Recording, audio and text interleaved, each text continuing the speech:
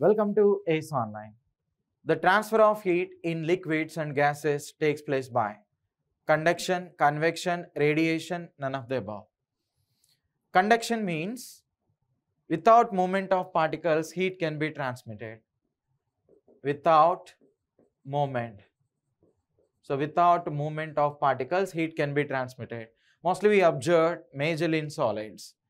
Next, convection means by the movement of particles, heat can be transmitted.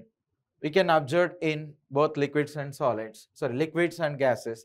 That's why option B is the correct one. Radiation. To propagate the heat energy or to transmit the heat energy, there is no need of any medium. So the name of the method is called as radiation. Okay, so here the correct one is option B only. Mostly you can observe that convection we can majorly observe in liquids and gases. Next, conduction majorly observed in solids. Okay, majorly observed in solid. Not only in that, up to some extent liquids and gases are also some of the examples. Next, radiation. Here there is no medium to propagate, there is no need of any medium to transmit the heat energy. Okay, so that's why here the correct one is option B only. Here I have a question for you.